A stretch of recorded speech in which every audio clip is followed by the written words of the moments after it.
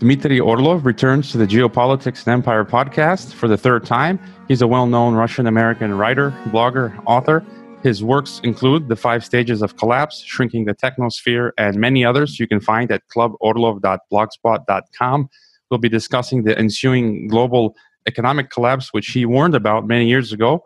We'll also get his thoughts on the geopolitical situation, all in the context of the coronavirus pandemic. Let me just remind listeners to subscribe to all our channels on social media, share, like, leave us a podcast rating and review. And please do bookmark and subscribe our new channels on BitChute and Brighteon, because YouTube is censoring everyone and anyone who questions the narrative these days. You can also leave us a donation on Bitcoin, PayPal, Patreon, or our new Subscribestar.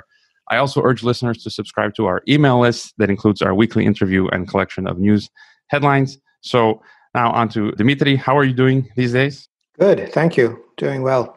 Now, some of the themes I wanted to have a look at include your take on COVID-19, the economic collapse, and your thoughts on the geopolitical front between the U.S. empire, China, Russia, the EU, and some thoughts on what listeners might want to be doing to protect themselves as this collapse advances, and anything else that's on your radar.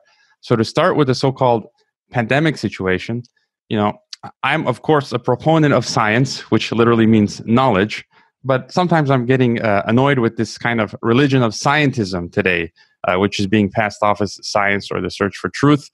I'm happily willing to recalibrate my beliefs with new evidence regarding the coronavirus or other such issues. Considering the guests we've had on previously, including the author of the Bioweapons Act, right now, I'm tending to lean toward COVID-19 being lab-made. We've got scientific articles coming out saying that there are insertions, and then we had a half a dozen bioterror simulations immediately preceding the pandemic in 2019. But from listening to your recent interviews, you refrain kind of from making a judgment and rather make the observation that China and Russia have responded as if the virus was an act of bioterrorism. What are your thoughts on COVID-19 and the pandemic situation in general, as well as its origin? Well, I think it's a wonderful virus that just happened to turn up just at the right time. It turned up about a little under 6 months after the entire U.S. financial scheme for the first time showed definite signs of actually collapsing.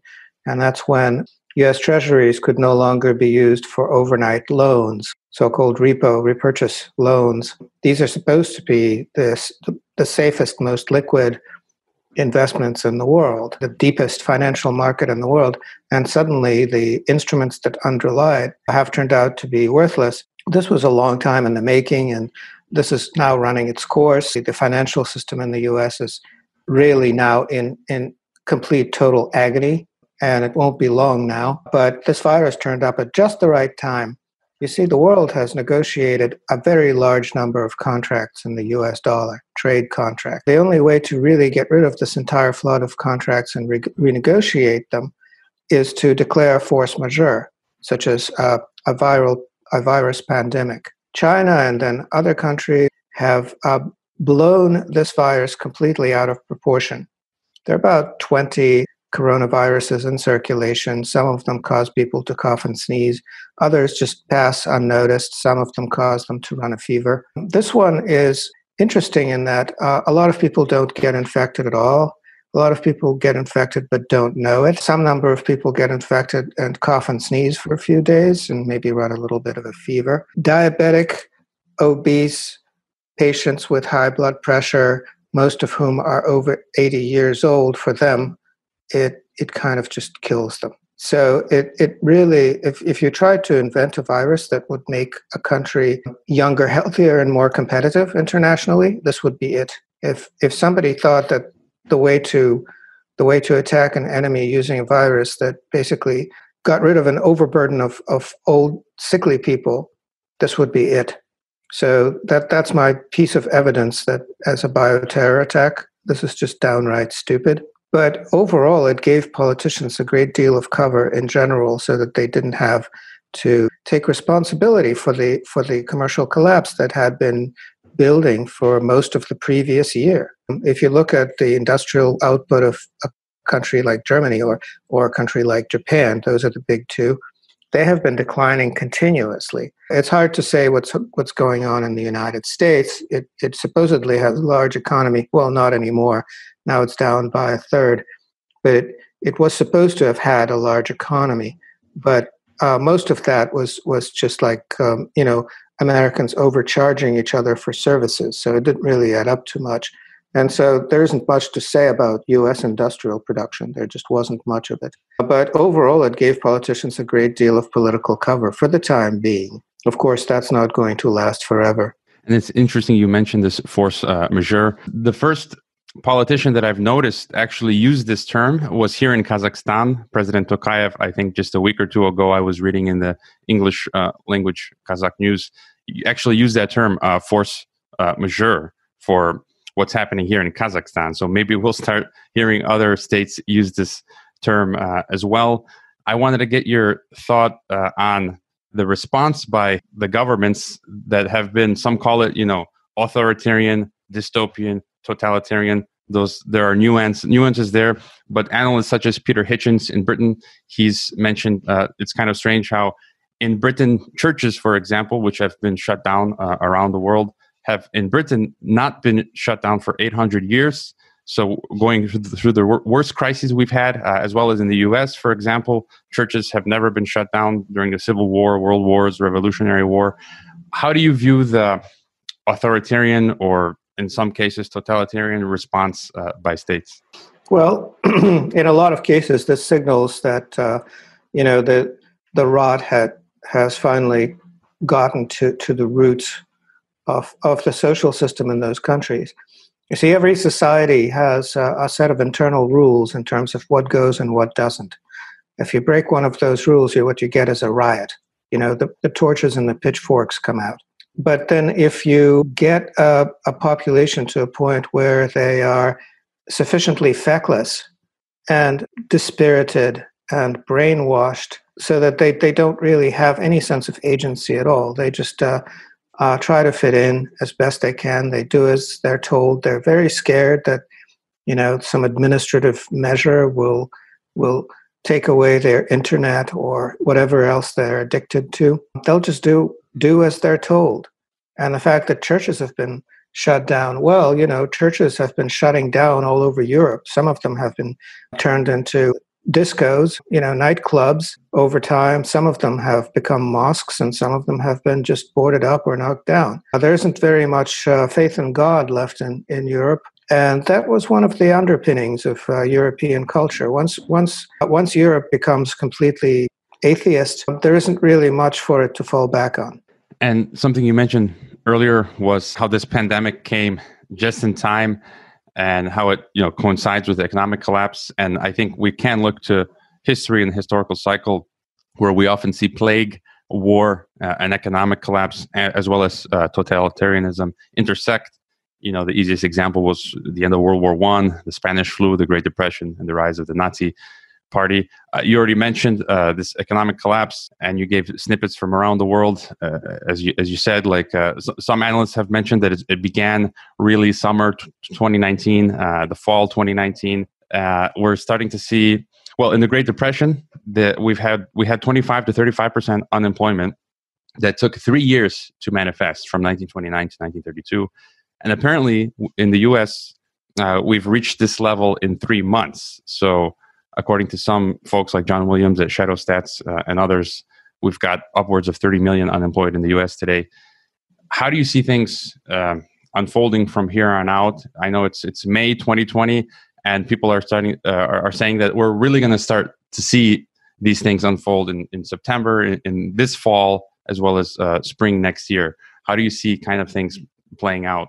Well, in the very first article I published on the subject of the collapse of the United States, which was, I believe, in 2006, I wrote that the United States is poised to undergo something very similar to a disappearing act. It will simply dry up and blow away. And I still stand by that assessment. What we're seeing now is the tax base has become irrelevant in the United States. That is, how much taxes the government collects is such a tiny amount relative to how much it spends, that it could just stop collecting taxes and probably save money doing that, because it costs money to operate such a gigantic and unwieldy tax system, which doesn't manages to completely fail to tax corporations anyway. Corporate taxes have just completely disappeared. So that part of the equation is gone. The U.S. taxpayer is no longer a thing to refer to. The other thing is that we've all heard about government debt in the United States being outlandishly high, and a lot of it being owned by foreigners. Well, the foreigners have sold off much of their U.S. government debt already, and now all of the new quote-unquote debt that's being produced is instantly being bought up by the Federal Reserve, which prints money in order to do that. Not only that, but now the Federal Reserve prints money in order to buy up or ameliorate dollar shortages from people trying to sell every other kind of commercial instrument in the United States. All kinds of bonds and stocks are being turned into freshly printed cash, which is unsupported by any industrial or economic activity because the services sector is largely shut down. There isn't much production going on. Energy production in the U.S. is plummeting, and there really isn't an economy to support this amount of new money. Trillions of dollars a month are being coined, and so far they haven't really sloshed into the consumer economy because there isn't much of a consumer economy operating at the moment. But the moment they try to start it up, it'll turn out that there's too much money for the amount of product that has been produced that is available. At the same time, trade relationships with major U.S. exporting countries such as China are being wrecked. The Chinese are becoming adverse to trading with the U.S., and Americans are kind of being brainwashed into not buying Chinese product. So if you look at what was available in the U.S. before the coronavirus, it was all Chinese-made stuff. And if that disappears, then you have lots and lots of dollars and nothing to buy with those dollars. And the way I want people to sort of internalize this problem is, it used to be that you came with your bucket of U.S. dollars and got whatever you wanted. And it's not like you'll come with your bucket of dollars and not exactly get what you wanted or get less. It's more like you'll get punched in the face. It's more like people just won't accept your money at all. And I don't know how long that'll take, but my feeling is it could take as little as the rest of this year. It's going fast. This printing press agony, it can't last forever. It can't go on for years. Once a system gets into this mode where we'll print all the money we can because that's all we know how to do anymore, it's almost over. I'm guessing that's one of the reasons you left the U.S. for Russia some years ago. I did the same as well many, many years ago. So effectively, would you say the U.S. now in 2020 is sort of entering its 1990s Soviet-Russian collapse moment? And do you see some kind of, later on, some type of civil war, or even what we're seeing now in Ukraine, this secessionist type movement, as we've seen like Donbass, the fighting, and Crimea? Do you think we'll start to see at least more push towards this sort of thing? Well, I don't think the political system in the U.S. is going to hold together particularly well. It already is failing at all kinds of different levels, and I think that the problems are just going to get worse. There's a presidential election coming up, and it turns out that we have one president who probably won't get reelected because the economy has been destroyed, and nobody really wants to vote for presidents who have stood by and watched the economy get destroyed and acted indecisively. And then his opponent has severe brain damage, plus he is a criminal. And now the evidence that he's a criminal is out there on the internet for all to see. It's basically, he confessed to being a criminal, and now all the rest of the evidence is there, so it's not just him talking. And so there isn't much hope for the executive of the federal government. Now, the only reason that the states kind of hold together is because of this incredible federal government largesse. The federal government has been a conduit for confiscating people's savings from around the world through the dominance of the US dollar and handing that money out to people in the United States, allowing them to live far beyond their means. And this has gone on for decades. Now, as the dollar system fails, that wealth pump also fails. And once the federal government cannot deliver that largesse to the states, what on earth will compel those states to do what the federal government wants them to do? They'll just go their separate ways. They'll start making their own treaties with other countries and with each other, and just completely overstep, the prostrate body of the federal government. Something interesting that I read the other day from this Western journalist who's based in Russia, but actually does I think a fair job covering Russia. His name is Brian McDonald. He pointed out how Russia's purchases of U.S. bonds in just the last 2 years, they've gotten rid from 96 billion down to something like 2 or 5 billion, less than 10 billion. So just in 2 years. So what you're saying, yes, we're starting to see foreigners get rid of U.S. debt and treasuries and bonds. And just your last thought on the U.S. dollar, there's this huge debate where people are saying the dollar is going to get strong and stay strong. It's not moving for many years. And then others who are saying, the dollar as a world reserve is dead. I'm starting to tend toward that. I think we could see it lose its power quite quickly, especially with China and their digital yuan, which I think, because it's digital electronic, it can quickly become adapted and gain a greater status, coupled with what you're saying, people just overstepping use of the dollar. So, just your thoughts on the dollar as the world reserve. Well, people only need the dollar to the extent that they're involved in trade that uses the dollar and have obligations that involve the dollar. So, for instance, Russia has a non-zero amount of U.S. treasuries in its possession because that is the easiest way to settle its dollar debt, which is not huge, and it's generally getting whittled down because it's a liability. So once countries have shifted to using the US dollar in their international trade and have gone to bilateral relationships, negotiated using local currency swaps backed by gold and various types of guarantees, and barter relationships, which Russia is particularly good at, then they don't really depend on the dollar system. So the Americans can pretend that their dollars are incredibly valuable, except that they can't export anything, and nobody particularly wants to trade with them. So at that point, it sort of becomes beside the point how valuable the dollar is, or whether it even exists. Before moving on to some geopolitical thoughts, I thought I'd look at a little bit of controversy surrounding you that was a bit kind of fun that popped into my social media feed. So I subscribe to a lot of newsletters, forums, sources of information in general. I take everything in, and in my feed will sometimes appear Ugo Bardi's Facebook group called The Seneca Effect. And I think there's a lot we can learn from everyone, including whether it's yourself or folks like Ugo Bardi. But a thread appeared in my feed discussing you, Dmitry Orlov, where they were kind of saying how you've flipped the script or gone crazy, referring to your position on the theory of man-made global warming, which has been rechristened as the theory of climate change.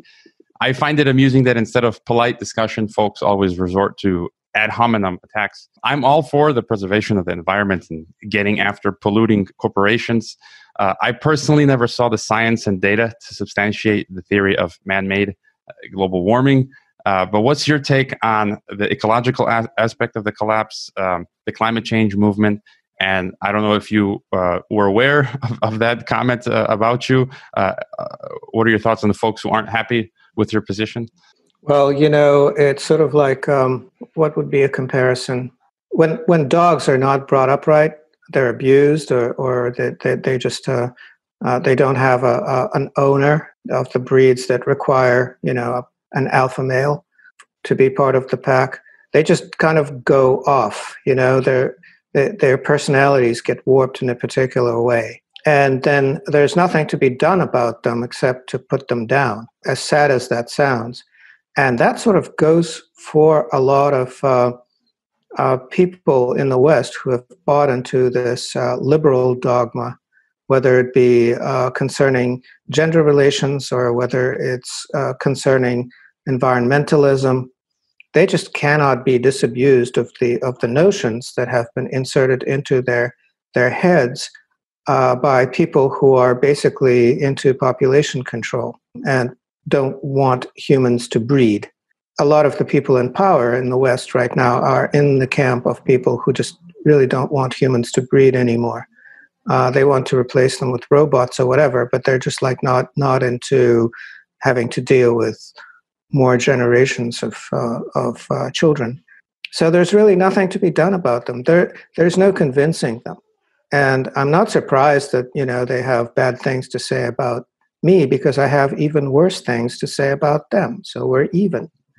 As far as global warming, I was actually kind of going along with the story until I started doing a bit of my own research, mostly based on Russian sources, because the Russians, the Russian scientists, they don't have any specific allegiance to these Western institutions that have been pushing these ideas. And so I discovered, for instance, that the ocean warming is not being caused by atmospheric warming at all, because it's happening throughout all of the layers of the ocean.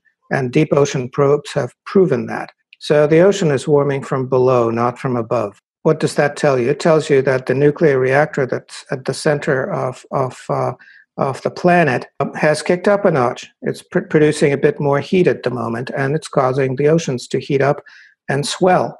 And that's causing ocean level rise. So that's one discovery I made. And the other discovery I made is that if you look at the solar output, it's actually lower. So it doesn't really explain global warming at all. We're approaching a solar minimum, and the planet should be getting colder by all rights, if you consider the greenhouse effect, which is driven by solar radiation. Another thing I discovered is that all of these predictions on ocean level rise, flooding various continents and continental shelves, well, the rate at which it's happening will be such that seismic activity will compensate for ocean level rise, and most of the continents will stay exactly where they are. The coastlines will stay pretty much exactly where they are. So that's just a false argument. So what we've been exposed to is a barrage of misinformation, all of it politically motivated, all of it to convince us that we should start behaving differently, as opposed to dealing with real problems having to do with various types of pollution and environmental destruction, which we are not really told very much about, unfortunately, and so we don't do very much about them. Yeah, I would agree with you. I taught some years ago, I was given a course called Environment and International Relations. I examined both sides, and I just couldn't see the data. And I think we're, as you say, we're entering a phase of cooling because, the solar minimum, and I think we can see that. We recently had a cold spell all around the world just a few weeks ago. And I agree with you. It's got more of it's based in ideology and politics, not science. So, but it's not just ideology and politics. It's also a bunch of swindles. So, for instance, because global warming is supposed to be caused by carbon dioxide, people invented these carbon credits and made them tradable. So now there's this fake financial market. And also they've plowed lots and lots of taxpayer funds into wind generators and solar panels, which, first of all, don't work. And secondly, they kill power grids.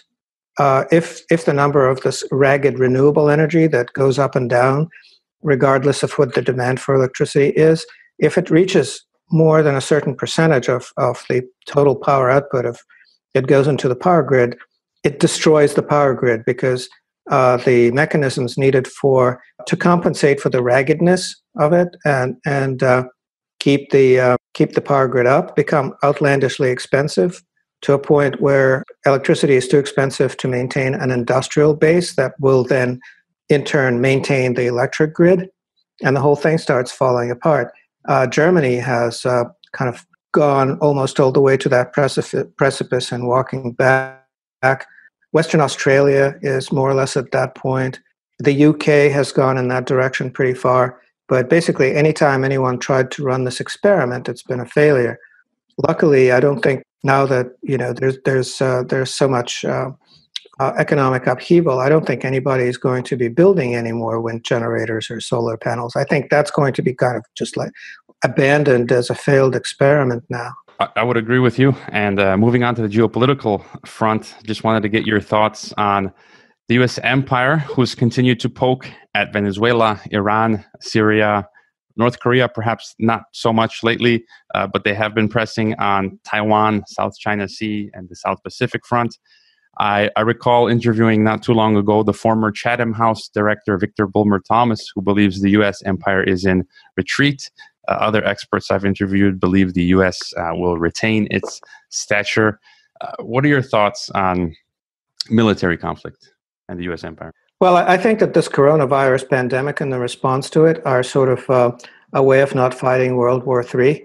Basically, it's just kind of like a way of various countries, China foremost amongst them, of standing up and shouting boo as loudly as possible, and then watching who dies from a heart attack.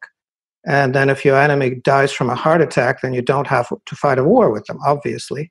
And so the United States and Western Europe are now basically down with a heart attack, and there will be no World War III.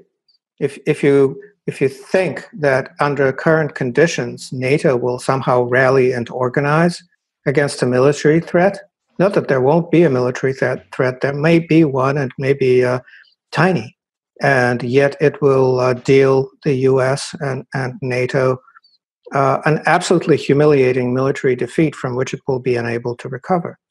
So that may be the plan for World War III, not a bang, but a whimper. It's like throw a war and see who shows up. And if nobody shows up, well, it's over. So we've looked at the U.S., and then let's go over to where you are in Russia. How do you see Russia today? And then also, what are your thoughts on the constitutional changes that were, or the vote for constitutional changes that were supposed to happen in April in Russia, but have been postponed, whether Putin will remain as president beyond 2024? Well, taking them in reverse order, what will happen after Putin is more Putin, because he's built a very successful political system. And he has built it around himself and his personality. A lot of that has to do not with the mechanics of power in Russia, but with the egregore of the Russian leader, if you will. Russia is a country that has to have a political center focused on an individual. That has been a historical pattern for the past 1,000 years, and I don't think the next 1,000 years will bring any changes. So that's not a surprise at all. Throughout Russian history, a singularly competent and capable leader has risen to the occasion and has done absolutely outstanding feats that nobody would have predicted. This is not something that commonly happens elsewhere. It's a Russian trait. But the system that he's been building is rather successful, and he's been very much focused on recruitment and training. So he has an entire conveyor belt of new Russian leaders who are now ministers and governors and moving into other positions, whose training he's been overseeing and he's been nurturing and mentoring them. And so we can be pretty sure that when the time comes for Putin to be replaced with somebody else, it will be a Putin lookalike. That person will be different from Putin in that he will have a different name. And that's about it. So those people who think that they can somehow reform Russia from the outside by getting people to vote for some alternative candidate who will basically do their bidding as opposed to the bidding of the Russian people, that seems really unlikely, because what the Russian people have experienced since the year 2000 has pretty much convinced them that what they have now works much better than what came before. There are still some people, kind of the 1990s mold people, who are still active in Russian politics to some extent. But the reason they're active in Russian politics is because of Western grants. No other reason. They're getting bits of money. And once that money dries up, which it probably will eventually, then they will basically go back into the woodwork and will never be heard from again. I'm pretty sure that that will happen. As far as the changes to the Constitution, a lot of that is pretty much overdue. The idea of Russia being a social state that provides guarantees to its people, as opposed to this Western rights-based rhetoric, actual social guarantees of being able to have decent living conditions, that appeals to a lot of people in Russia. The idea of Russia being Russia populated by Russians speaking Russian is also something that people look forward to seeing it enshrined in the Constitution. It's not really nationalism, it's just recognition, because until now, Russians have been a people without a country, because the Russian Federation doesn't specifically name Russians, even though they're the vast majority of the population, as being, the proud owners of this huge territory. And now that's going to be remedied to some extent. And there are other changes that are similarly useful, such as within the Russian territory, putting Russian law, giving it primacy over any foreign legislation. That's an important step too, because that was eroded during the 90s under Yeltsin. So these are all changes that I think they're going to be popular, and I think their time has come. There's the Swiss historian Daniele Ganser, who, when he was asked in an interview, he's an expert in history and geopolitics, and he says, there's about 200 countries, 194 countries, and we cannot be experts on every single country. So, the reason that I always ask you when we have you on and other guests, he says, so we want to look at the 5 great powers, the big players. So that's basically, we already talked about US, EU, Russia, and China, more or less, and perhaps a few others. And so I wanted to ask you finally about China. Xi Jinping has recently given a conference, I think, and unveiled a new plan called the New Era, which seems kind of to recalibrate the Belt and Road. And it talks about double innovation, internet digitalization, deep sea ports, industrial zones, increased nuclear arsenal, and clean coal. Some say China's economy is on the verge of collapse. I'm not so sure. Others say China is a great menace. Again, I'm not so sure about that, but I do fear the exportation of their authoritarianism, which we're beginning, I think, to see in the West, this kind of Chinification. We're seeing that with the internet censorship and other issues. And then we have this new Iraq weapons of mass destruction style narrative being built for war with China. So what are your thoughts on China, this push for war, and whether it's just trying to sell arms, using the new Cold War as a pretext, or if they really want to go all out on China, which I think earlier you said you don't see them going for World War III. Well, I see it as a kind of a battle barely worth watching, because on the one side you have the U.S., which is basically crawling to battle with a sucking chest wound, and on the other side you have China, which is really working hard to fight its urge to just basically curl up and go to sleep. Because China doesn't need the U.S. It doesn't need to be afraid of the U.S. It just needs to stop trading with it. It needs to somehow isolate its economy and its trade routes and relationships away from the U.S., from the contagion. And the historical urge that China has always had, when things are good, as they are now, is to self-isolate. And I hope that this doesn't happen again, because the outcome for China is usually tragic in the end. Isolation really doesn't work. I don't think that's going to happen this time, because now Russia and China are working in tandem, and China does have a lot of strong relationships with other countries around the world. So I think it'll be able to get through it. But I think what Xi Jinping has been saying recently is basically, because he's saying things because he has to say something, not because it means a whole lot. Everybody knows that we're just going to muddle through this period. There's no chance that Russia will just suddenly collapse like the US is collapsing, because China actually has an economy, like a real economy of things that that it can produce that people will want to buy, that people need. If you look at all of the maintenance materials that the world uses, all of the spare parts for all sorts of industrial installations that have to keep running, simple ones like, pumps, water pumps, how many of those are made in China? How many transformers, electrical transformers are made in China? Can the U.S. maintain its power grid without transformers that are made in China? That's a very simple question to ask. I think the answer is no. So I think in terms of this conflict, it's sort of we will say from the U.S. perspective, we will say bad things about you because this will help our president to get reelected. And we all know that after he's reelected, if he's reelected, we'll stop saying bad things about you because we need your electrical transformers. We'll need your water pumps because otherwise we won't have water to drink. It's that sort of thing. What are some things people can do to better weather general things? Because people will have to figure out the details for themselves based on where they are and everything. But what are some general things people can do to better weather the next phase of the storm? Because we're already smack inside it. You've prepared for this, I think, long ago. But one of the biggest ideas in my mind is just generally getting out of a big city, having a small plot of land where you can be self-sufficient, and also finding like-minded people, kind of having a network. Folks like Charles Hugh Smith writes about this on his blog. Other collapse analysts have been contrarian, where they've said it might actually be better to remain in a city or a town. What are some general themes that you would suggest for people to mitigate, the economic collapse and civil unrest? Well, I think the most important type of preparation is psychological.